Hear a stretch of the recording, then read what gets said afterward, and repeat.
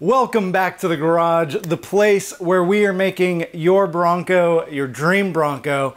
If this is your first time here, I'd love to have you subscribe. I'm putting out how-to videos for the weekend mechanic and providing the Bronco entertainment for the Bronco community. Now our community has just expanded. So today, I'm talking about the 2021 Ford Bronco.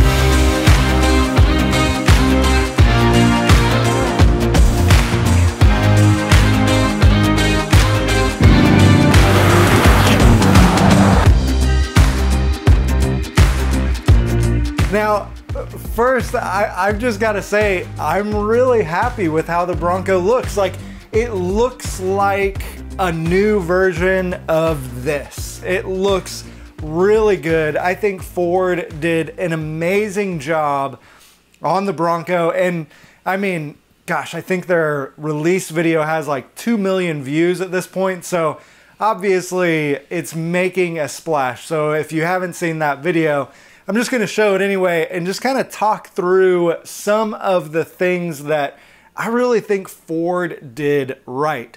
Now, the first one is this body line. And, you know, on my Bronco, I've got the sport trim on there, so you really can see the body line. But what I love is on the new Bronco, there is that same body line that goes across the body. And what I also love is they kept the shoulder, like this rounded part here that goes all the way the length of the body. Like, I think those are two elements. Obviously the grille is, you know, the front of the Bronco is very iconic and it looks like the classic style. But having that body line go across the whole body and then the shoulder go across the whole body, those two elements really make this iconic classic Bronco look to the new Bronco. And so that's just one design element that I think is really cool that they kept. A new element that I thought was awesome were the wheel wells. I'm running 35-inch tires, and if you look at the two-door version of the Bronco, that wheel well is made for a 35-inch tire. So it's really cool that, you know, Ford thought through that and thought, you know what, we're gonna make these big enough to be able to hold these massive tires in there. And I think you could easily get a 37 in there, probably not a 40, but you know, it really spoke to me about Ford's intentionality of making this an off-road vehicle that was really made to go off-road, not just mall crawling.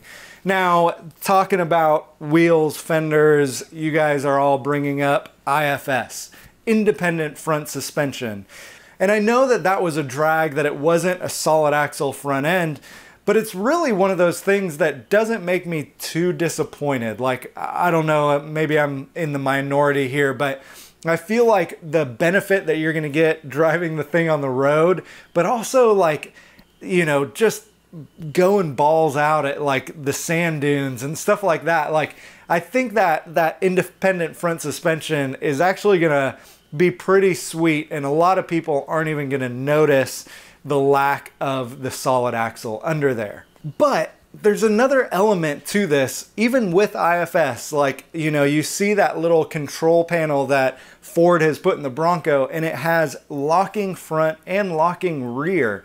So like, they've thought about how to get this to, you know, work well in an off-road environment. And I think it's super cool that your Bronco comes like stock with a rear lock, you know, electronic rear locker and electronic front locker.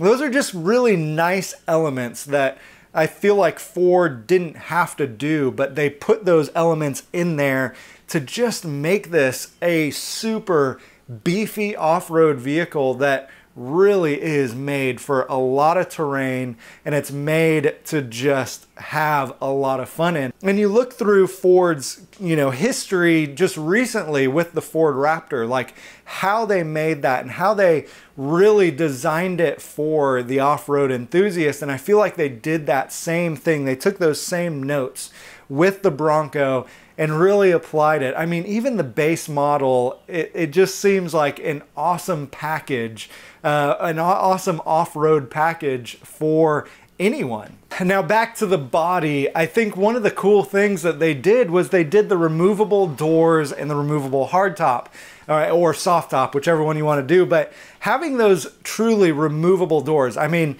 you see those being pulled off and put in the back, and it is like a true door has been removed, but it is like the Jeep. It's made to be like that.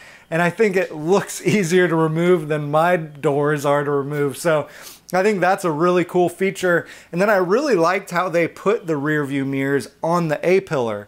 So, you know, the mirrors aren't on the door. So when you take the door off, you don't have a mirror.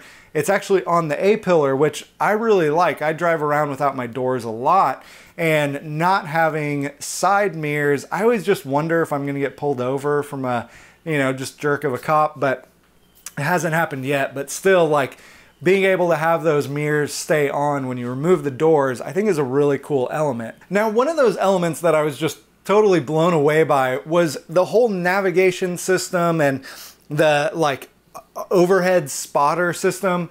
You know, it reminds me of Tesla. If you've driven a Tesla, you have this kind of spotter system where it shows, you know, on your screen, like the cars around you and all this stuff. And it's one of those things that, again, Ford didn't have to put this stuff in there, but it just adds that element of like, oh, that is awesome. Like even the navigation system where you could drive a trail, you know, it shows like all this information about the trail and about your Bronco, and then you can send it to someone. Like, that is something that I would love to have. My Bronco, it'll never happen because, you know, who knows what it would take to get that in there. But even that whole navigation thing where you can see if you're wheeling and you can see what the rocks are and what the stuff is around you, it just opens up this kind of other door to taking your Bronco off-road, taking it wheeling, and having fun with it. Like, Ford obviously has made this to have fun in. Like, yes, it's for the Classic Bronco purists. Yes, it's for the OJ Bronco purists. But, man, they really designed it. And just even their slogan of go into the wild or be wild, whatever it was, like they, you know, are trying to make this about like getting outdoors. I thought, you know, the footage that they got being a video guy and being in that world was just fantastic. And just the way that they presented it was just super cool. Like that 11-minute reveal video on YouTube. Again, it's had like 2 million views, but it's just super cool. And it makes me, one, proud to be a Bronco owner. Like, I really am proud of this launch. Like, I would be so embarrassed if I was a Blazer fan, you know, because the Blazers are just terrible. It's like a car. But like the Bronco, they truly did make it like an off-road vehicle. Like, that's what it's designed to do. And that makes me proud to be a Bronco fan, to be a Bronco driver. But also, I'm a little bit sad because now all of a sudden our Bronco club, this elite club that we've had, that, you know, where people who have Broncos, it's like, hey, like it's going to expand. But I think with that is going to come a lot of really cool, you know, just features that we haven't had before, that a lot of these Jeep guys have had, or different stuff like that. But now it's going to kind of come into the Bronco community, and you know, I think there'll be just kind of this pride of having a classic Bronco and doing these things versus one of the new Broncos. Now, I definitely want a new Bronco. Like, don't hear me say that I don't because I have this. I want a new Bronco for sure. And will love to do a video about anyone who gets one and be able to drive in it and take it for a drive and all that stuff. But yeah, let me know, what are your guys' thoughts? What is the one thing that you wished that they would have put in the Bronco? What is the one thing that you love about the Bronco? Like, boil it down to one. Leave it in the comments below. Oh, duh.